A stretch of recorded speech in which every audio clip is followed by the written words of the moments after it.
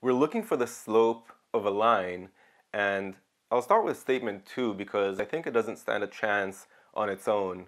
Knowing that the line crosses the y-axis above the origin and the x-axis to the right of the origin doesn't determine what the slope will be. There can be an infinite number of slopes. All we can really say about the slope at that point is that it's negative.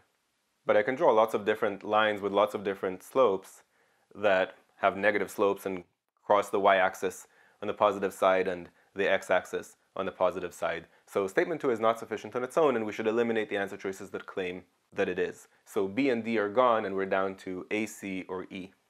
Now, at first glance, statement 1 may seem insufficient. And I'll spare you the algebraic solution because you can find it easily by Googling. I want to show you a way to visualize in your head or on your scratch pad what it means when the x-intercept is twice the y-intercept. And since we don't have statement 2 anymore, right, we're evaluating statement 1 on its own, those intercepts could be either both positive or both negative. They can't have opposite signs because if they had opposite signs, it would be wrong to say that one is twice the other. It would be negative twice the other or something like that. So they do have the same sign, but I don't know which sign. Okay, so how do I visualize this? Well, a picture is worth 1,000 words. So let's see on this graph what it looks like when the x-intercept is twice the y-intercept.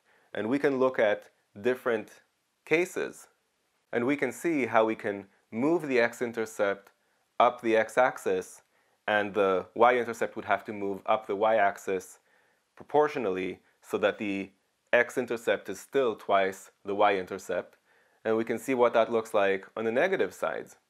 And if we try to connect those intercepts with lines, what we'll notice is all of those lines are parallel, which means they all have the same slope. So I don't actually have to find what that slope is. I just need to know that the information in statement 1 forces the slope to be just one thing.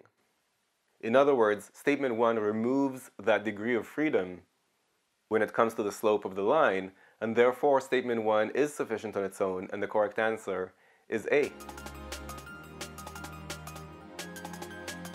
If you found this video useful, go to quantreasoning.com for a lot more where that came from. You should also click that like button and let me know in the comments below what you'd like me to make future videos about. And of course, if you haven't yet subscribed, go ahead and do that and click that bell below so you get notified about future videos. See you next time.